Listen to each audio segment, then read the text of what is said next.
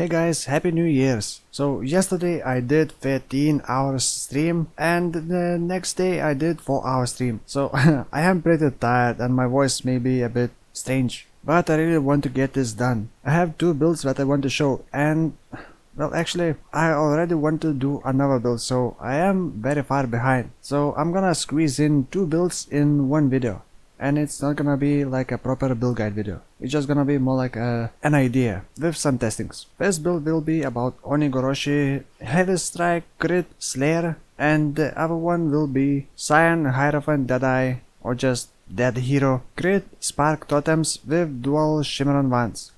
So the first build, Heavy Goroshi weapon, Heavy Strike skill. And the idea, well, basically I really wanted to use Heavy Strike threshold jewels for a very long time, but I never got a chance because single target skills was lacking in damage all the time, and you had to use melee splash and the clear speed would still be terrible. But now that we got Ancestral Call, clear speed is sort of good now. And Oni-Goroshi always have 6 link and it is level 1, so I thought why not try it. So the way I imagined was like I have high crit chance, 1 RNG part, then I have 40% chance to deal double damage with my heavy strike, that's second RNG. And then I also wanted to use Ruthless, so every third hit I would do massive hits. And if you crit, roll double damage and do Ruthless while under her blessing, you would do insane hit damage. But turns out I kind of hate that kind of RNG. And Oni-Goroshi sword is not the best for such a build, but some people said that they tried using Starforge with such a build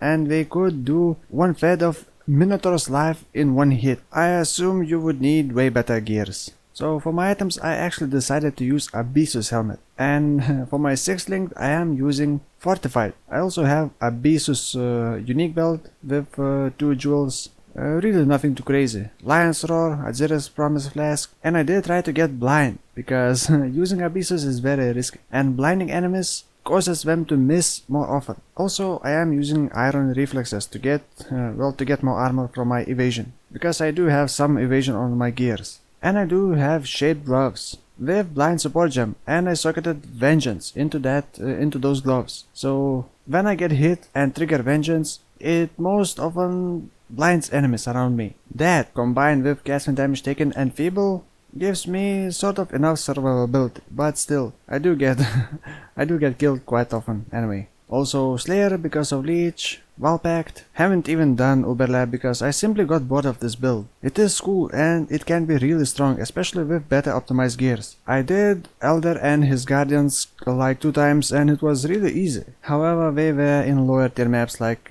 between tier 4 and tier 6. And I am only level 83, so it still has room to improve. My heavy strike links, and I kept forgetting to remove Ancestral Call each time I fought Guardians. So my heavy strike links are Ancestral Call, Increased Critical Strikes, which may not be necessarily, melee physical damage, elemental damage with attacks, Fortify. I don't feel comfortable using damage on full life support gem. And like I said, Ruthless, well, it was just too much RNG. So yeah, links can still be improved, but I don't think that I'm gonna continue playing this build. I mean, it is fun build, at least for me, but it doesn't really have anything interesting to it. It's just damage, critical, more damage, leech, just so meta. And yes, I know about Molten Strike, I know about Infernal Blow builds, but I wanted to specifically try Heavy Strike with 2 threshold jewels. So there you have it. Here's my passive skill tree.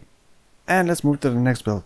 I really wanted to try Spark again. It was very old school to play Sparks with Totems. And now we got this new Elder item, Shimmeron Tornado Wand. Each gives a lot of lightning damage to spells, crit multiplier, base crit chance per power charge, block chance, but also has 1 drawback, 400 lightning damage taken per second per power charge if you have dealt critical strike recently. However, because of the way wording works in Path of Exile, it says when you do critical strike, but if you use totems, traps or mines, it does not trigger this degen. So I decided to go with Totem Sparks and dual wield these wands. Get all the benefits and no drawback. And I chose Cyan because it is easy to get power charges with Hierophant sub-ascendancy because it gives 50% chance to gain power charge when you place a totem. Also gives mana, which you sort of need, and skills in your helmet can have up to 1 additional totem summoned at a time, so you basically can have 3. Also, Deadeye Sub-Ascendancy works very well for Spark. So I was planning to craft some helmet with Essence of Horror on Shaper base helmet, so I would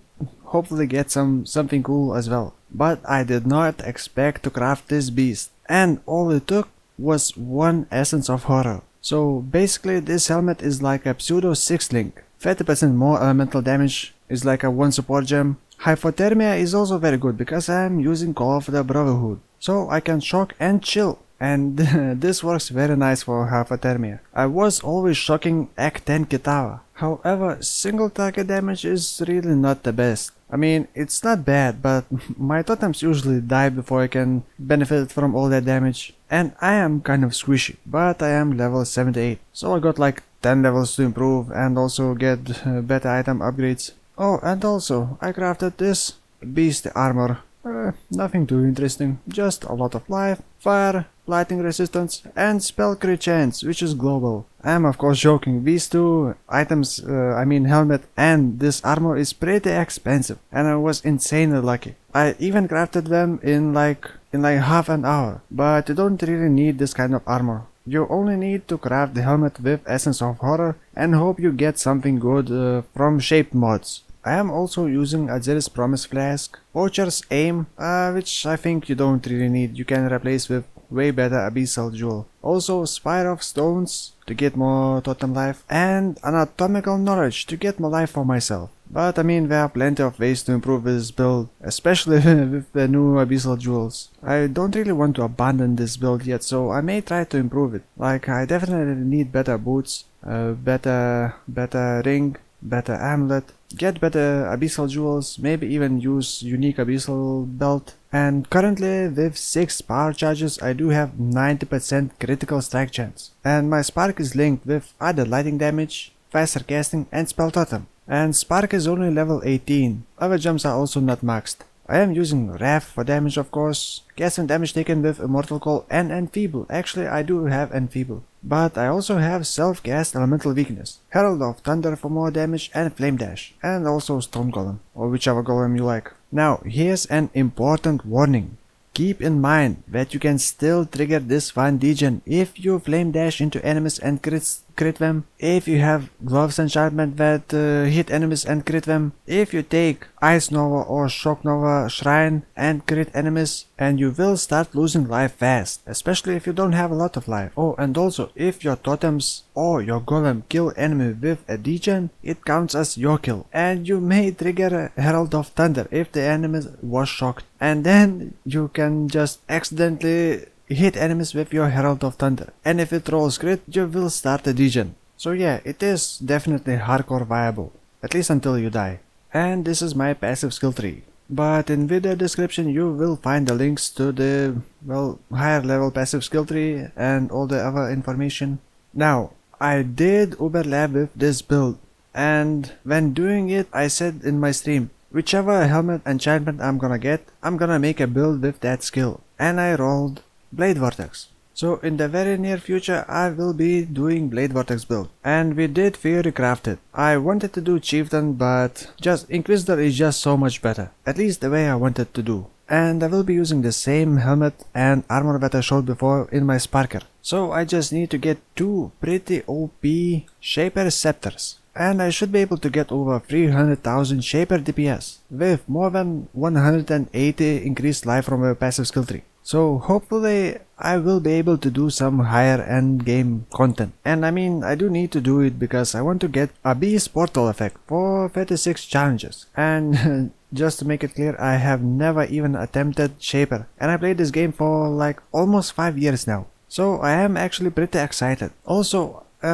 before I do a build guide video for Blade Vortex, I may release one video and talk about how you can get over 5 million ignite damage. I'm not sure if I'm gonna be able to do a build with that build because it requires some insanely OP items. Not perfect, but still pretty OP items. And I'm getting close to 10 minutes, so I can finally end the video and put 2 ads in one video. Yeah, except it's gonna get demonetized, so whatever. Oh, one more thing. Next time I release a video, you will see my new intro that I'm gonna be using in every future videos. I will be buying it and not making myself, so it should look more professional. I do like these kinds of fancy stuff. And 10 minutes. Thank you for watching and see you soon.